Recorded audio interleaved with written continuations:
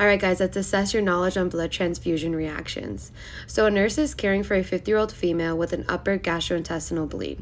The patient is receiving 1 unit of packed red blood cells and suddenly develops chills, generalized itching, and chest tightness.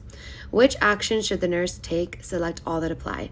Now I want you to pause your screen, comment, and then restart it so that we can go over the rationale.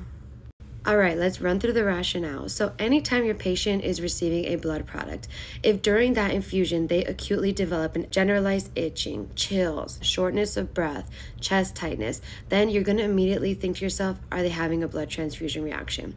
And what steps am I going to take? Let's run through them. So option A, collect blood samples only to check for hemolysis.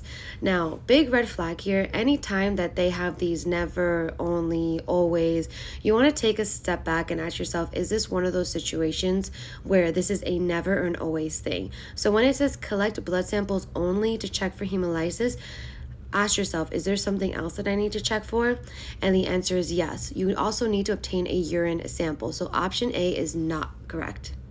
And just to overview that, remember, when you have a blood transfusion reaction, to check for hemolysis, you want to grab blood and urine samples. Option B, stop the transfusion and disconnect the blood from the intravenous access site. Absolutely, that is your step 1. You're stopping the transfusion and you're disconnecting because you're anticipating a blood transfusion reaction.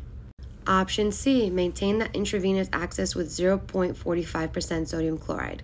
This is false. We do not use hypotonic solutions.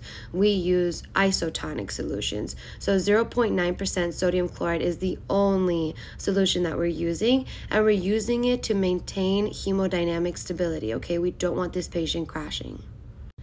Option D, monitor vital signs including temperature and lung sounds. Yes, especially lung sounds, because you want to hear, okay, if I'm hearing bronchi, am I having bronchospasms? Are they fluid overload with crackles?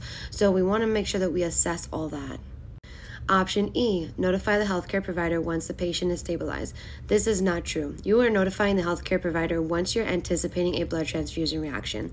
So when you start to see those chills, that generalized itching, that chest tightness, then your first thing you're going to do is stop the transfusion and disconnect.